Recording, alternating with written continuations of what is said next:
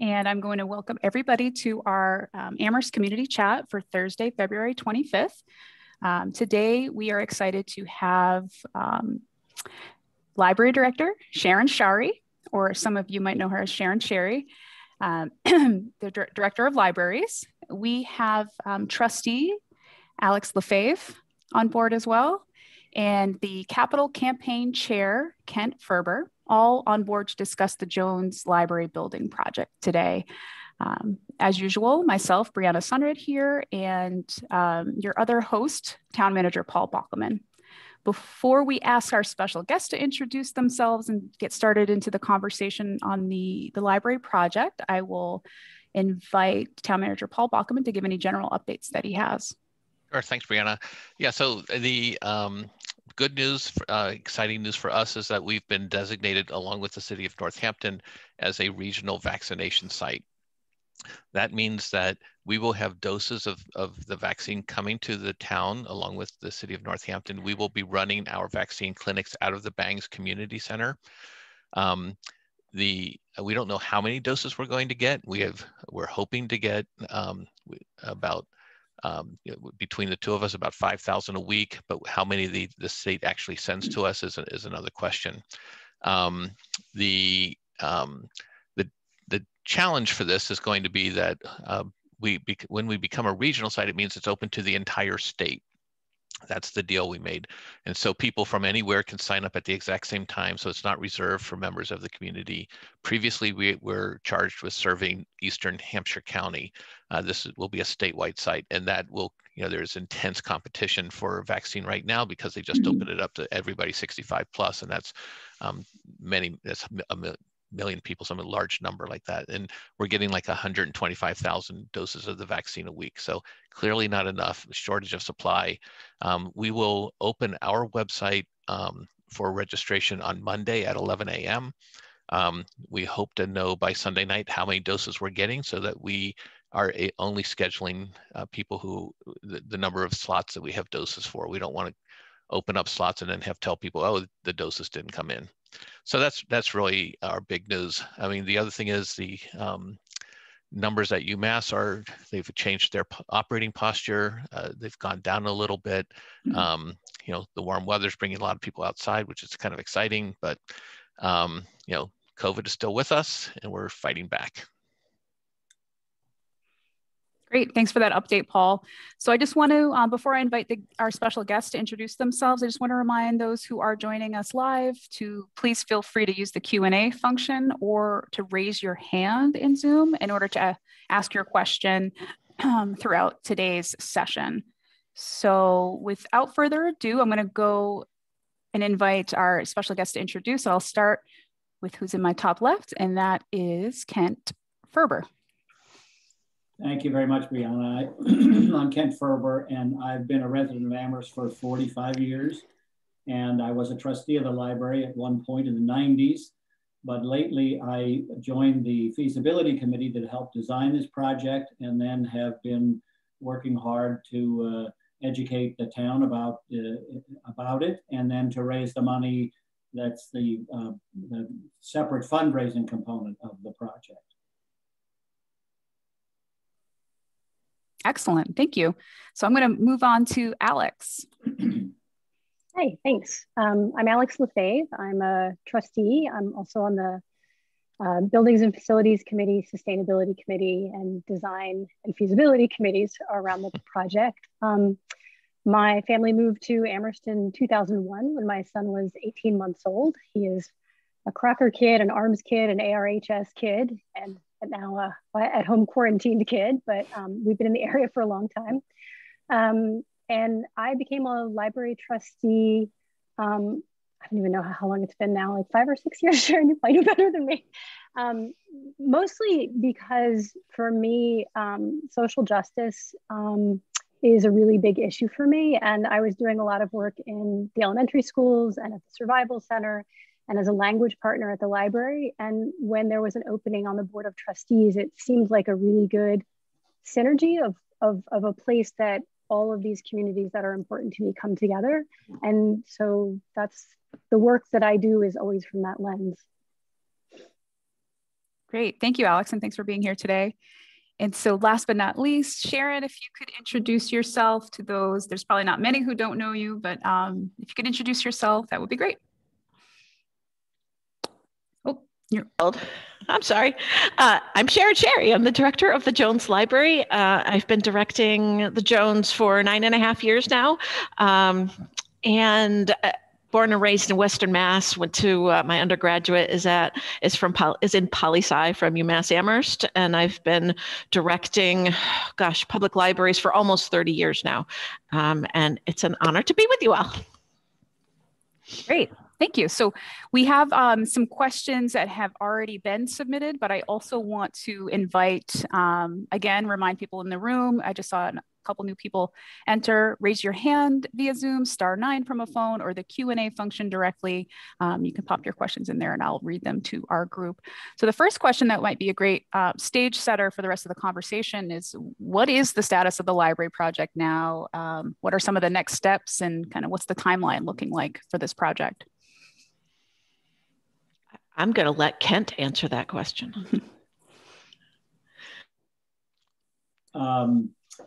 The Mass Board of Library Commissioners has awarded a grant to the library to help pay for a significant part of this. And that has been waiting for its funding, but it now looks like we're online for this spring. And so the trustees, after working on this project for 10 years, have asked the council to commit to deciding whether it wants to go forward with this project by providing the town's portion of the financing for it. And the trustees have asked the town to make that decision in April. So last Monday, the library made a major presentation for an hour, which you can watch on Vimeo. That has almost everything you'd want to know about the project. And there are 2 public forums scheduled for the next Wednesday at 6:30, and then next Saturday, the 6th at 2.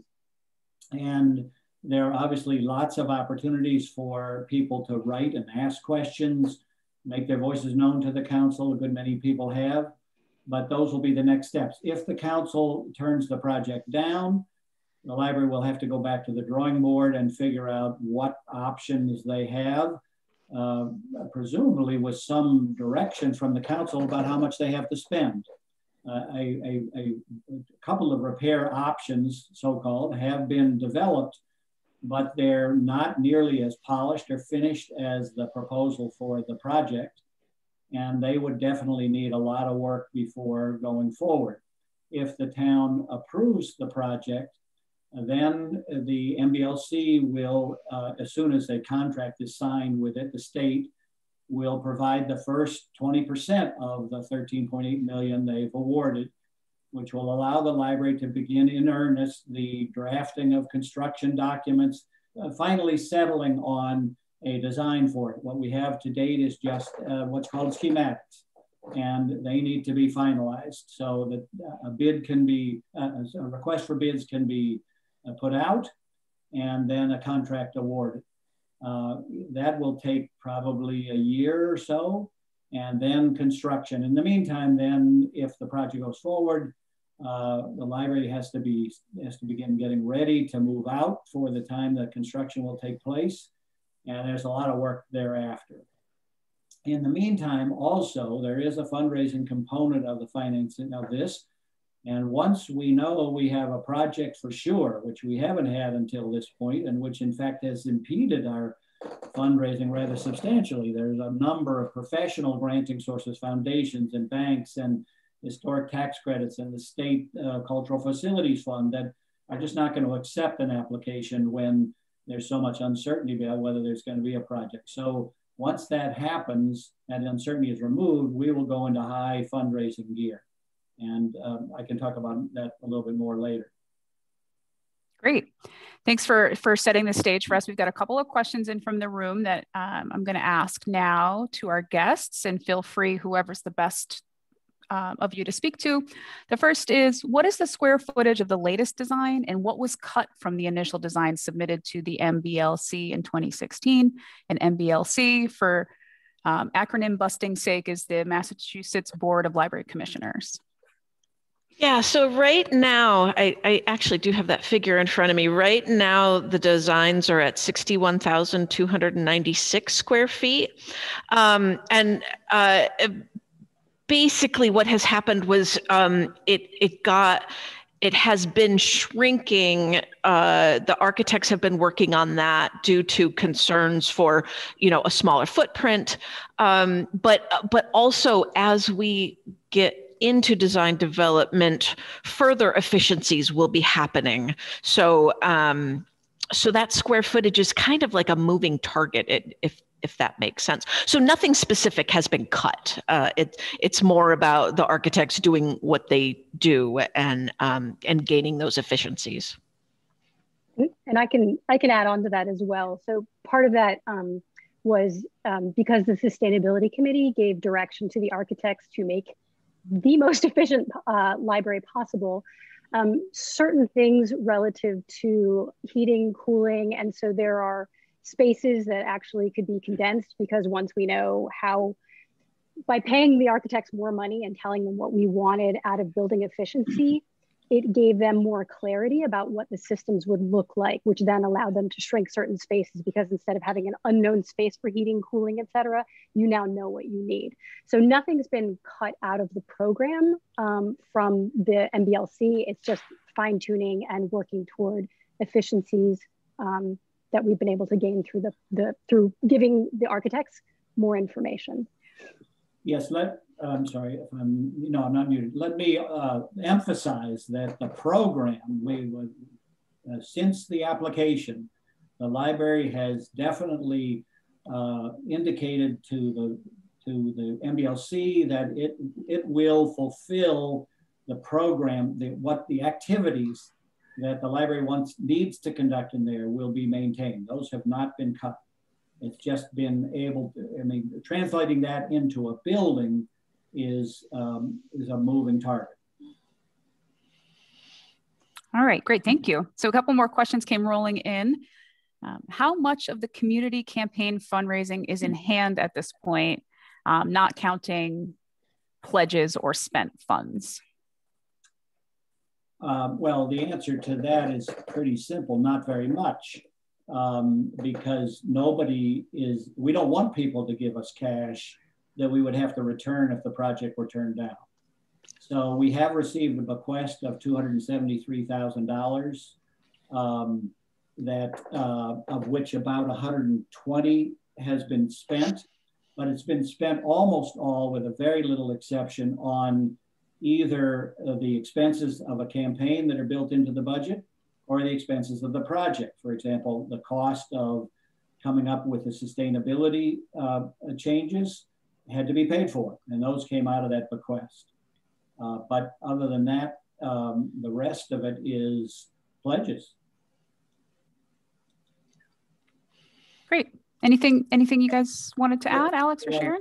Just to be clear, the amount of those pledges are now $1,050,000. So people are saying, okay, if you go forward with this project, we are behind you. And in fact, the number is 36,000 more than we reported to the town council last Monday.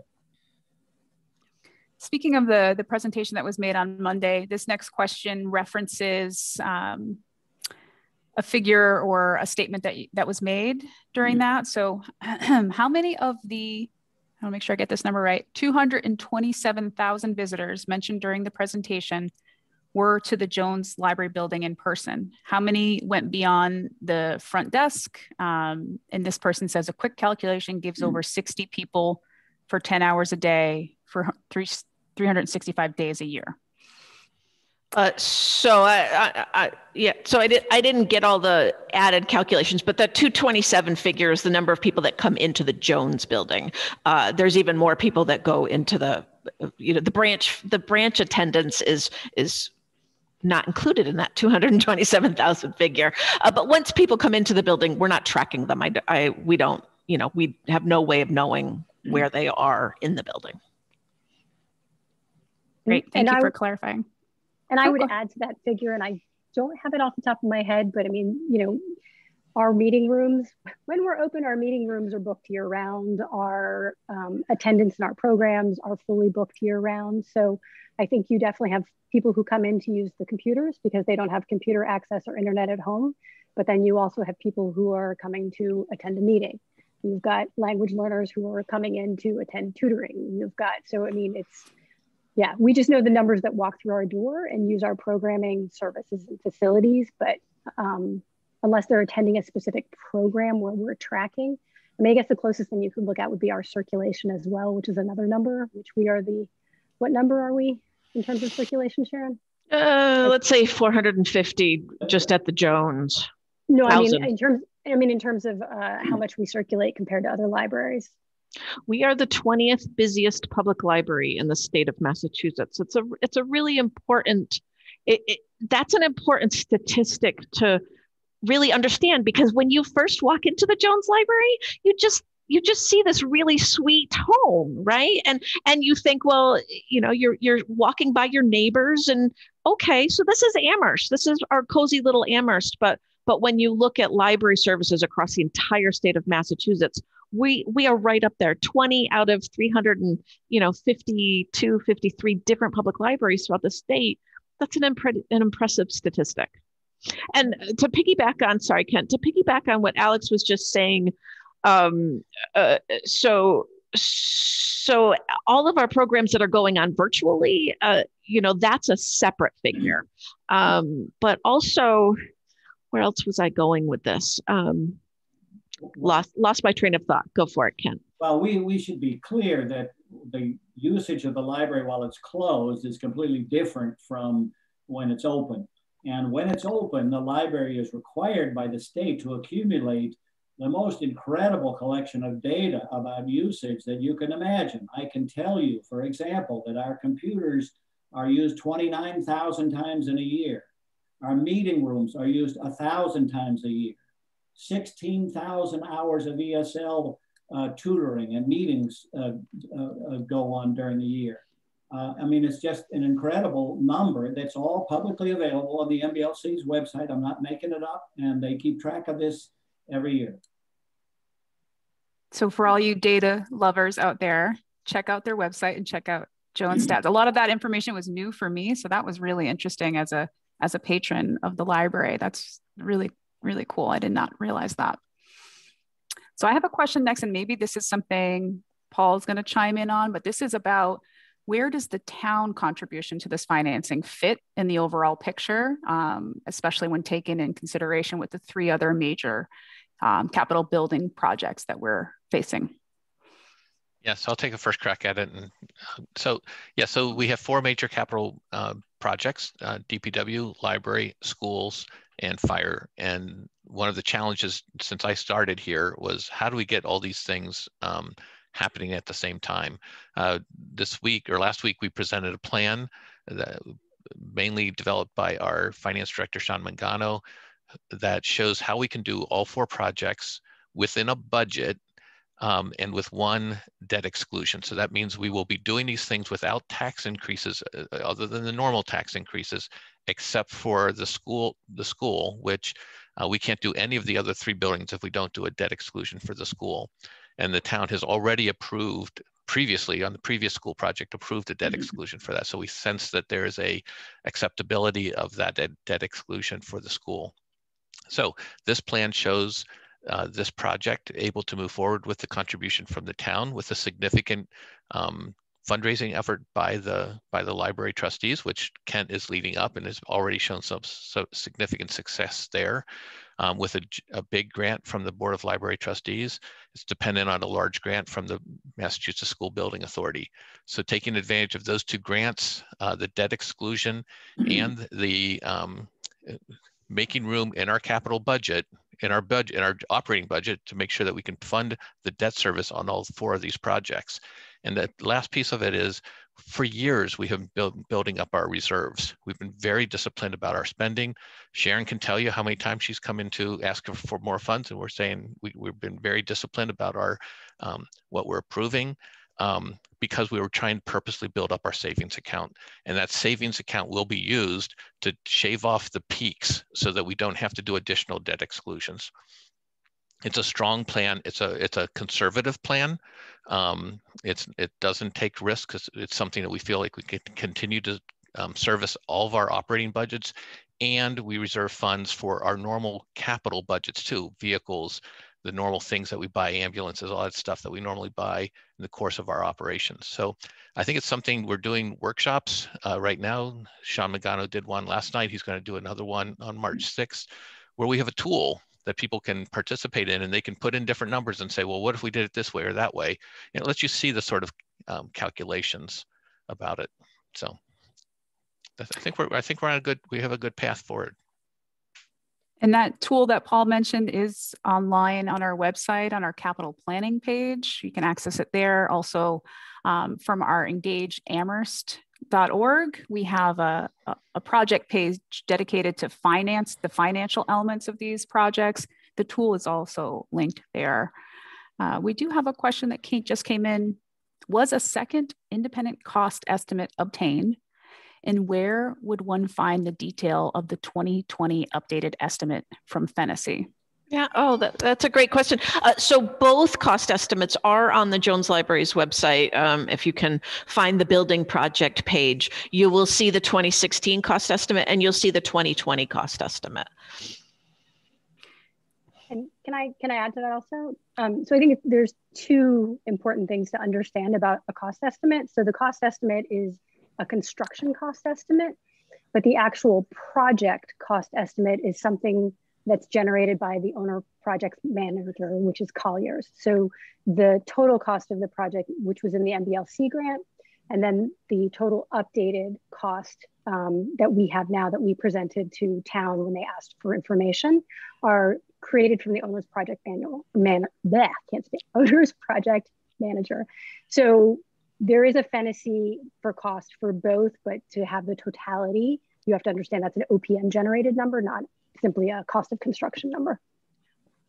And could I also add that both of those, if you look at both of those estimates, and then you put it in the context of the larger estimate that was sent to the MBLC, you will find contingencies in both. So people who are worried about cost overrun can relax quite a bit because there's generous contingencies in there.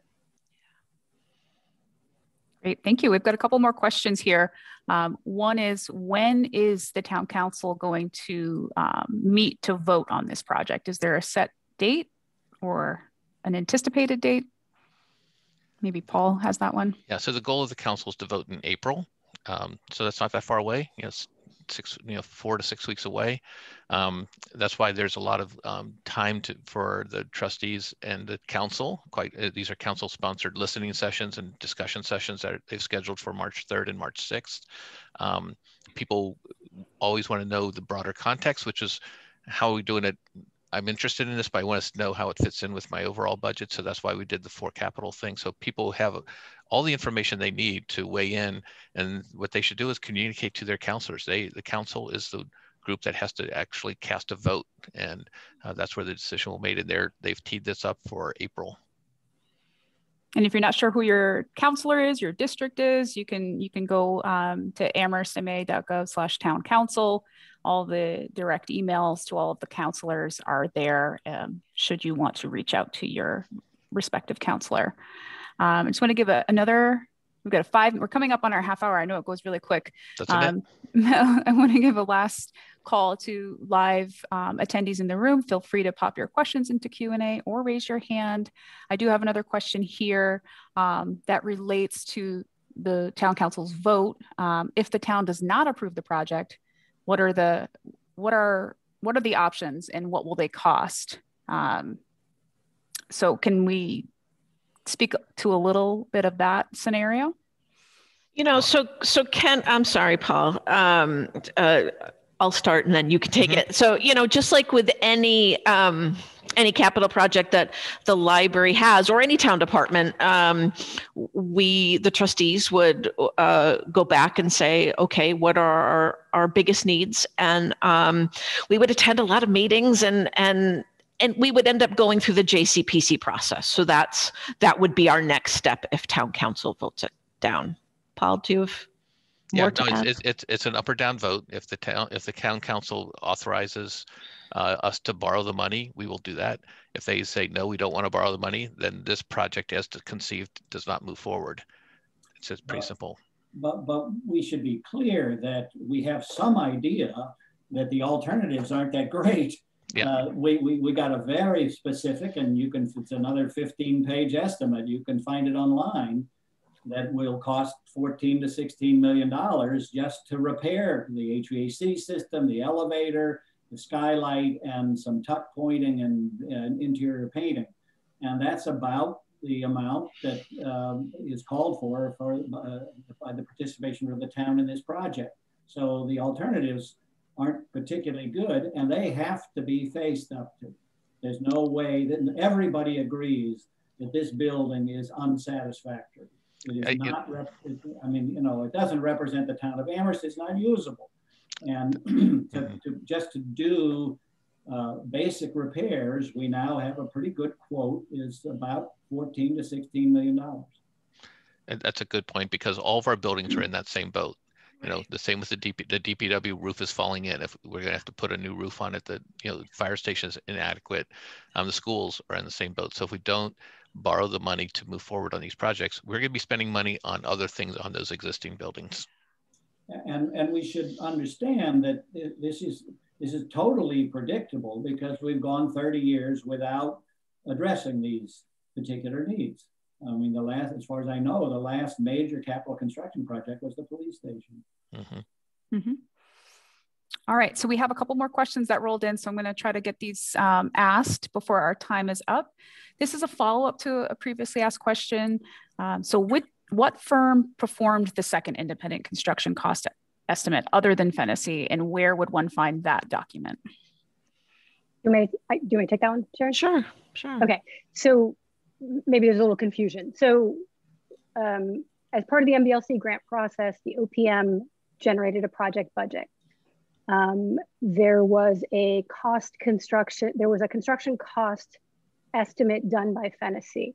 When the sustainability committee went back and paid FAA additional funds to then take the existing plan that we had and to make it a more sustainable design, then the architects redid their plan and then again worked with Fennessy to go back and look at the construction costs based on the newer sustainable design. So there's no other. So you've got Western Builders who did the repair estimate that Kuhn-Riddle then reevaluated, brought up to 2020 with accessibility and brought it up to current construction costs.